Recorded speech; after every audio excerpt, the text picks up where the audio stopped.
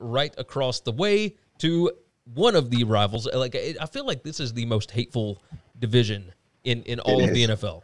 Like, they all hate each other. They all hate each other, except for the poor Bengals. Who hates the Bengals? It's like, come on. I haven't hated the Bengals since Boomer Esiason in like 91 or something like that. That's when Burfict was playing for him. Everybody hated him, but that's true. Yeah, that was a different scenario, though. Yeah, that's true. So that's true. And it actually turns out he did the right thing, hitting that piece of crap Antonio Brown a few times. He actually deserved it. So it was kind of a nice thing that it happened to him. Couldn't have happened to a worse guy. So there you go. The Baltimore Ravens went 11-5 last year in Lamar Jackson's third season.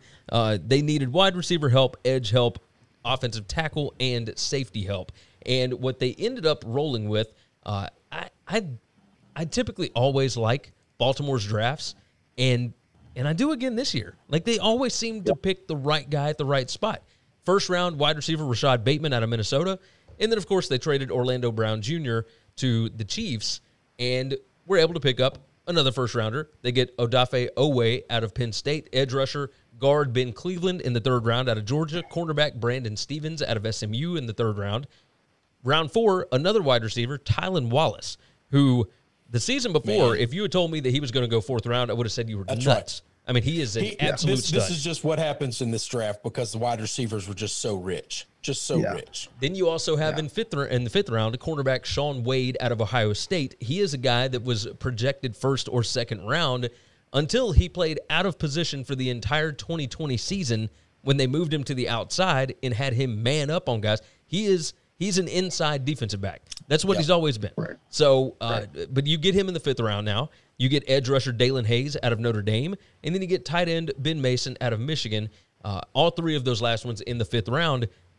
I freaking love this draft. Like, the Baltimore, every year, it feels like they are the smartest team on the block when it comes to the draft and how to get value for those picks. And they hit this one out of the park, I think. Yeah, I thought they did a really good job. Now, the one concern is who's going to replace Orlando Brown. I'm not exactly sure there. The good news for them is, what is it going to be? Didn't they draft a kid, Tyree Phillips or something like that? Maybe it's him. So they missed that. You have 2 first-round picks late in the first round. Get yourself a tackle. Get yourself somebody. Now, the good news is you have Lamar Jackson, who, even if you aren't blocking, he's going to outrun every single player on the defense. So they probably feel like, we have a little bit of leeway here. I feel bad for the wide receivers. I think they're great players. I like who they picked. I feel bad for them because Lamar Jackson's not going to be throwing them the ball properly. So they're going to have really low numbers. You're probably going to see 35 or 40 catches out of these guys and, 412 yards and 3 touchdowns. And their second contract's not going to look beautiful because they have a guy who's electric, fun to watch. Love everything about Lamar Jackson except for the fact that he cannot throw a pass. He does no touch or finesse on the ball whatsoever. It's just hard to watch. You saw it with them last year. You have a guy like Brady, when they're blitzing the crap and taking those run lanes away from Lamar Jackson, he can't adjust and read on the opposite side of the field and put the ball where it needs to go. That's just not the type of player he is. So even though I love these wide receivers, everything I see about Bateman makes me think he's an absolute stud. Tylan Wallace as well. I just wonder how utilized are they actually going to be? Because, again, we're talking about a run first, run second, run third offense, and maybe you get the occasional pass to Mark Andrews. I like the Ben Cleveland pick. They obviously needed to bolster that line. Of course, we know what they do with linebackers, so Oweh's probably going to have this massive career because that's what Baltimore does. They turn them into studs. Overall, good players. I like the draft. Wish they would have addressed that offensive tackle situation. It'll be interesting to see there. And overall, I just feel bad for the wide receivers. That's how I came out feeling from this draft. We just can't disagree even more. Like, I love Lamar. I think Lamar can throw. Name a receiver that's been worth a shit in that offense that's come over there. Fair. Hollywood Brown has been a bust. He's just not great. I don't think he's a number one guy. Quality talent.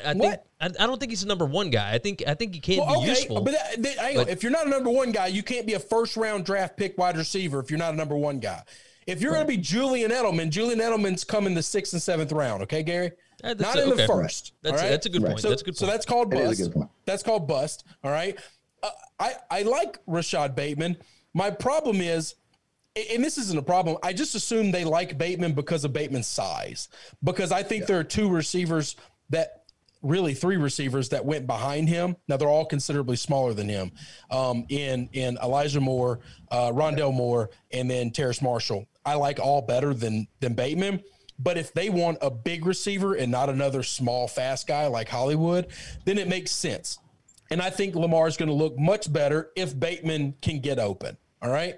Yeah. So is Lamar the kind of guy that can throw the football through a keyhole? No, but he's not awful. His accuracy is not nearly as bad as people make it out to be. His receivers aren't getting open. Hell, they gave receiving snaps and passes to Dez Bryant last year. Yeah. Are we kidding ourselves to think this receiving core is worth a shit at all? They're not good. That is not on Lamar. The reason he dumps the ball off to his tight end is because that's the only guy that can catch the football. If Bateman's good, I think we're going to be fine. I think this offense is going to open up, and we're going to see a different side of it. You can't make chicken salad with chicken shit, all right? He runs the football because he has no one to throw the ball to. Well, he's got Sammy Watkins now. He's got Hollywood Sammy Brown. Sammy Watkins hadn't been good since the day he stepped on the field. Miles so Boykin, he was the first receiver taken in that draft. That's the first time I ever said, bust.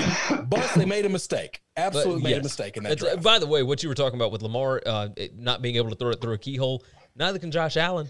But it all changes when you got somebody like Stephon Diggs. Guys that can get open. Yeah. And this is the reason that I would have liked a guy like Elijah Moore. I saw Elijah Moore do exactly what Stephon Diggs does. He tracks deep balls better than any receiver in the league. Diggs does. Elijah Moore does the exact same thing. Throw the ball deep, and he will go and get it. He will try. You don't have to throw it to him. He will find the football. He will track it down. He will catch it.